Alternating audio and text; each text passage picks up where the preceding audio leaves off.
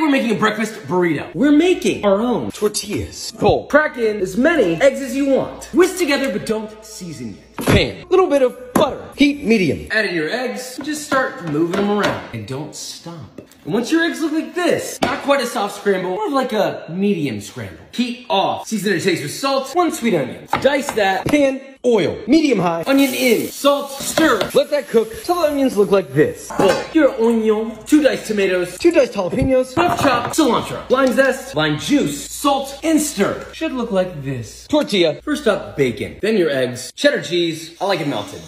Your pico, optional avocado. Now for the more difficult part, roll into a burrito. What are you waiting for, brother?